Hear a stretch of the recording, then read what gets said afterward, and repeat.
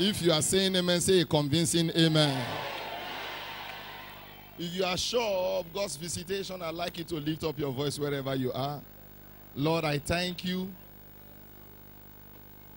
for making a way for my new dawn, for my change of story, for my breakthrough, for my turnaround. I thank you for wiping away tears from me.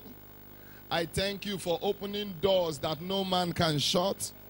I thank you for giving me rest round about this year. I give you praise. I give you glory. I thank you for perfecting the things that concerns me. I give you praise.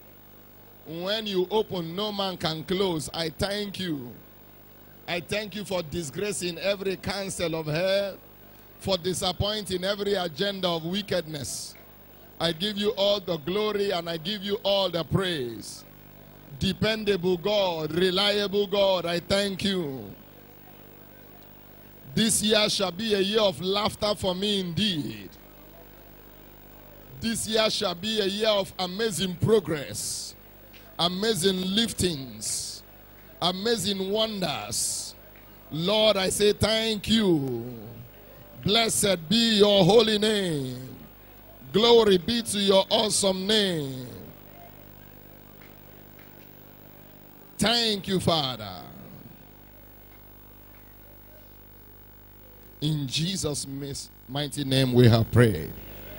If you are saying amen, say better amen. It is my new dawn era. Congratulations. Please put your hands together for Jesus. And please be seated. Hallelujah.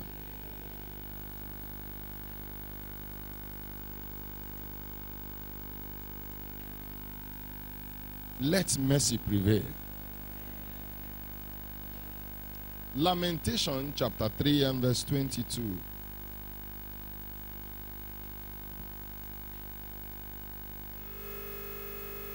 It is of the Lord's mercy that we are not consumed, because his compassions fail not. Genesis 19 and verse 16.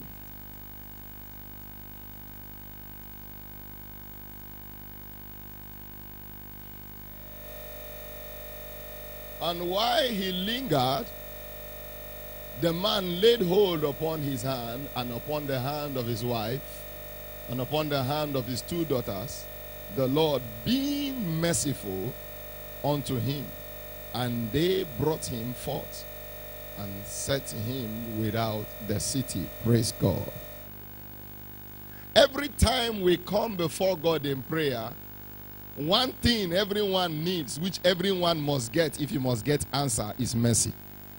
Let us come boldly before the throne of grace that we may obtain what? So if you don't obtain mercy, there is no need telling Father your word say. Because he said, I will have mercy on whom I will have mercy, and I will show compassion on whom I will show. So it's not you have, Lord, it is written. You have been quoting, it is written, and nothing is working. It is time to approach God on the right platform. Mercy. Mercy. Let us come boldly before the throne of grace that we may obtain mercy and find grace to help us. Time will fail us to go through the book of Psalm 136. All of the acts of God in Psalm 136. His mercy endureth forever. His mercy endureth forever. His mercy endureth forever. His mercy endureth forever. So if you look at your life, take a look at the sequence of events, of blessings, of progress. It is not because you are too special. It's not because you are overqualified. It's not even because you are the best. But mercy has prevailed for you. Mercy, mercy, mercy, mercy. His mercy endureth forever. So mercy has the power. It has the capacity to prevent you from being consumed. It has power to exempt you from being wasted. A decree went forth that Sodom and Gomorrah should be destroyed. Lot and his wife, they escaped because of mercy. Why? Somebody was praying for their intervention. Somebody was crying, Lord, I know you have already decided to waste Sodom and Gomorrah, but please have mercy on my brother and his wife. Have mercy upon his children. Mercy. David said, goodness and mercy. Wherever you find mercy, goodness must follow. David said, goodness and mercy shall follow you. Goodness. Every time the mercy of God appears, glory must take place. Glory must take place. That is why your prayer will look like a struggle. Every time you feel as if you are standing justified. Let mercy have its right place in your life. Things will work. Jesus said in Matthew chapter 5 and verse 7, blessed are the merciful. Please put that scripture.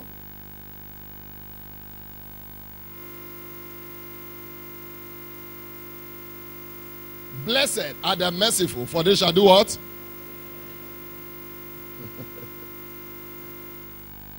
And I like the way Dr. Paul Enenche defines it. Mercy say, let's go. Let's go. Mercy say what? Let's go. A clear demonstration of mercy, let me take for example now. All these men of God sitting here and the pastors who have now come. Pastor, please have mercy, because have mercy on this person. Now, will you ignore all these people? Put all of them together. Jesus is right at the right hand of God, saying, Father, because of my blood, show mercy on them. I want to guarantee you, these 21 days, your shame will be wiped away. The reproach of your life will be taken away. If you are saying amen, you say better amen. So everything about my life and your life anchors on the mercy of God. Many of us have offended in several ways. Offended God, not even man. But mercy still prevailed. Let's know some things about mercy tonight. Mercy is being compassionate.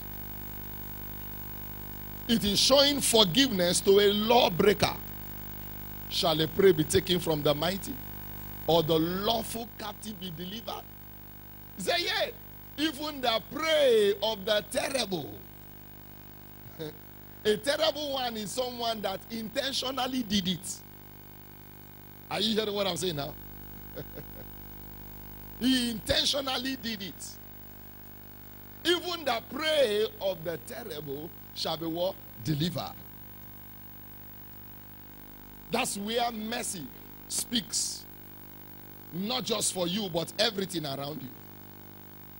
The mercy of God also talks about the compassion that helps the weak. Even where the weak is helpless. I'd like you to understand also, mercy can override judgment. Maybe there is an evil judgment or an evil vow hanging upon anybody's head. The mercy of God will override. Oh, somebody's not saying amen. When forces are vowed to undo you, mercy can say, no, you cannot undo this one. I see the mercy of God overriding over every evil judgment upon your life.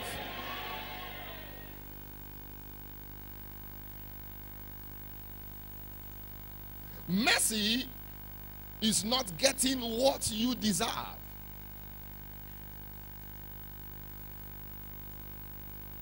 If you are to be given what you deserve, what many will get.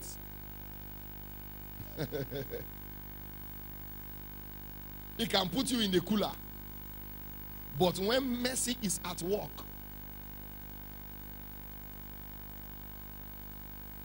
when mercy is at work, you know, the enemy is expecting evil to take place. Are you hearing what I'm saying now? But instead of that evil to take place, good is taking place. You don't understand it.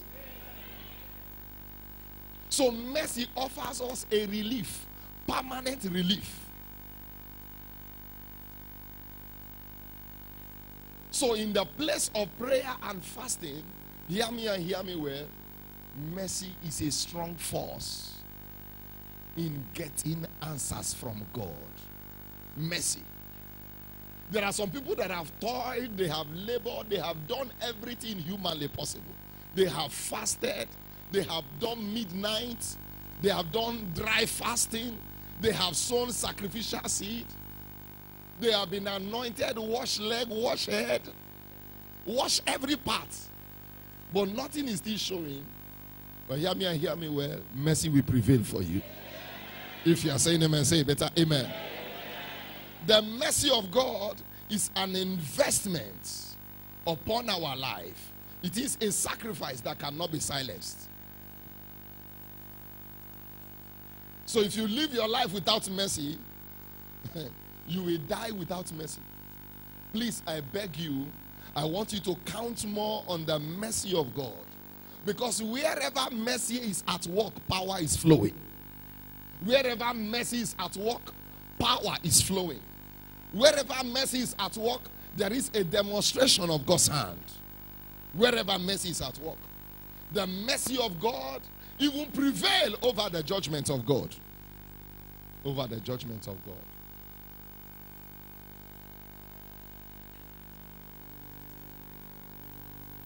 That's why tonight we are going to be crying out for the mercy of God to locate us, for his tender mercy to answer for us. There is a place called the mercy seat. And this appears 261 times in the Bible. The mercy seat. What does the mercy seat look like? Let us come before the throne of grace that we may obtain mercy. There is a mercy seat. Every time God sits on that mercy seat, man, I want to let you know the things that are holding you must let you go. And someone will be released this night. If you are saying amen, say better amen. You know, someone got the attention of Jesus by shouting for mercy. Have mercy on me, thou son of David. It looked like a noise, but heaven stood at an attention. Have mercy on me, thou son of David. And Jesus turned and said, please go and call that person, because this crusade will not work if I don't answer him. And they brought the noisemaker called blind Bartimaeus. And Jesus said, what will you have me do for you, that I may receive my sight? That I may receive my sight. And mercy prevailed for him that very day. You need mercy. Tell your neighbor you need mercy.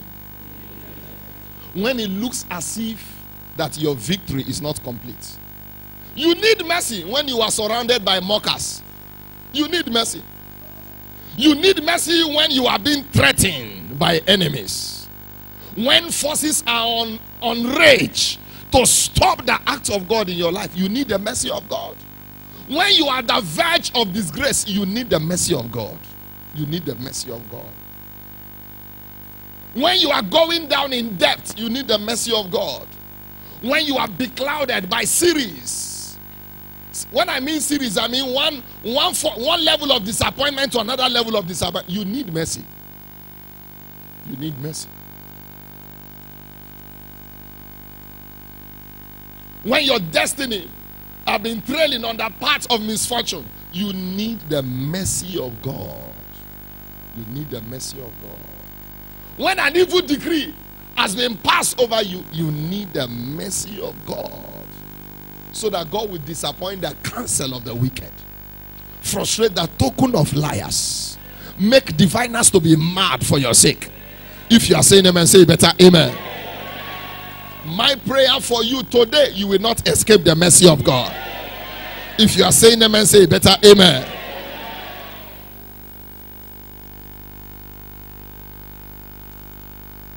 Even God cannot say no to mercy. Even God cannot say no to mercy.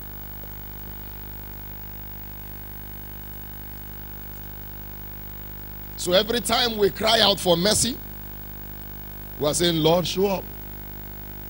If every other thing fail, mercy can't fail. If every other thing fail, even if you don't even know the scripture to use in praying, mercy cannot fail. And I believe God that mercy will answer for you. It will answer for your family. Remember, let's read this scripture before we rise up to pray. Romans chapter 9 and verse 15.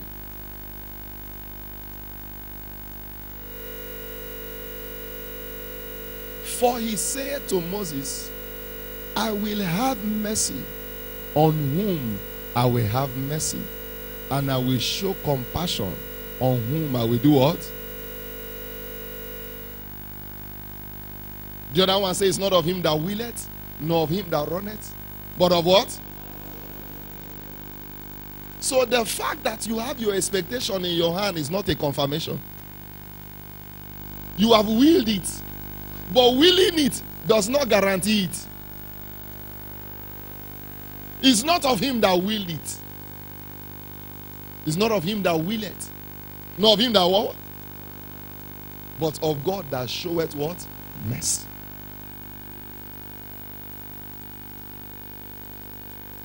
So it's only when mercy is at work that wills come to pass.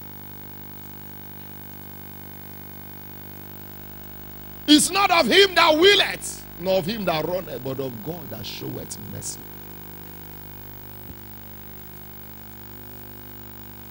This year 2018, you will have a favorable outcome. If you are saying amen, say better amen. What men never thought will come to pass in your life, mercy will put it in your hand. If you are saying amen, say better amen. You see, mercy has a way of picking the ones that are not favored and dumping the ones that are preferred.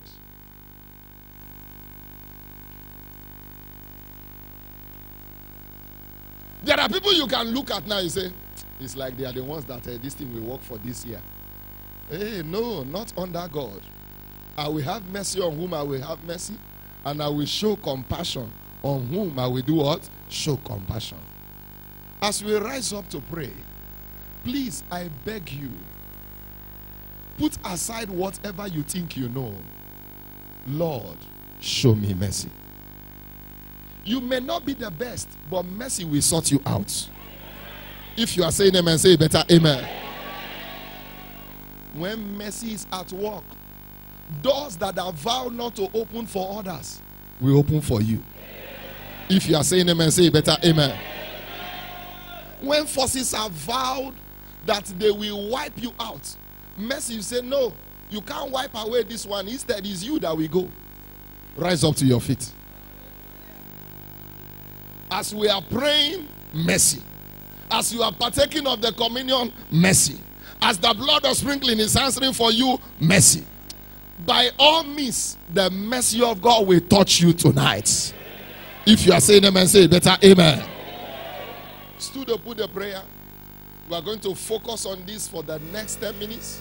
Whatever you have in your hand, just keep it first. I want you to pray for mercy. Father, let your mercy prevail over every issue. Become practical testimonies. Become evidential testimonies. Become visible realities. By your mercy, do what no man can do in my life.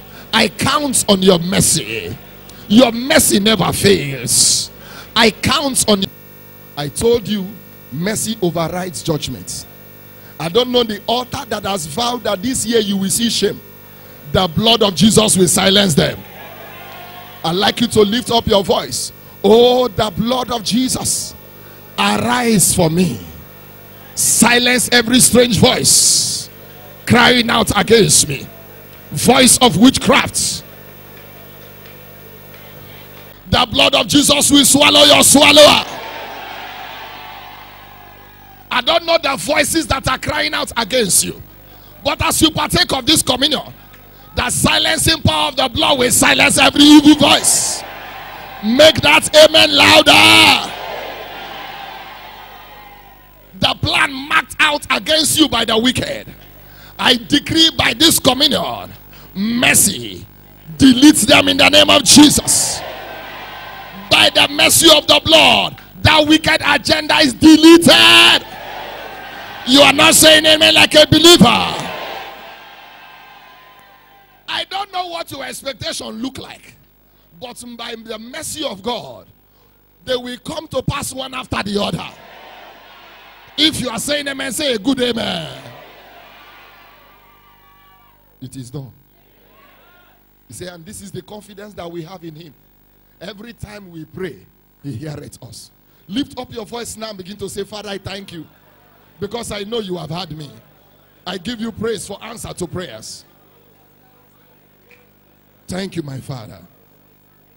In Jesus' name, we have prayed. It is done.